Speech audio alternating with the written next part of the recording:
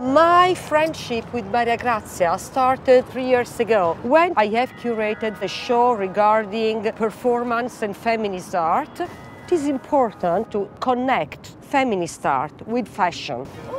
Bella, come stai? Regarding the artists she chose, all these artists are activists, are truly political, feminist. The next show that I am curating is a show whose name is Io dico io, I say I, quoting Carla Lonzi, which is a show with more than 30 female Italian artists that reflect about the auto-representation and the way of talking about who we are, what is femininity, what's the way we have to present ourselves, in which way we can take the word and speak out for ourselves.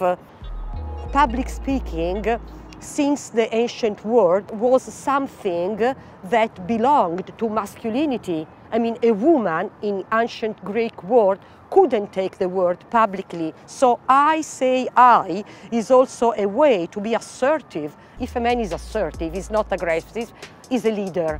If a woman is assertive, she's heavy. Mon Dieu.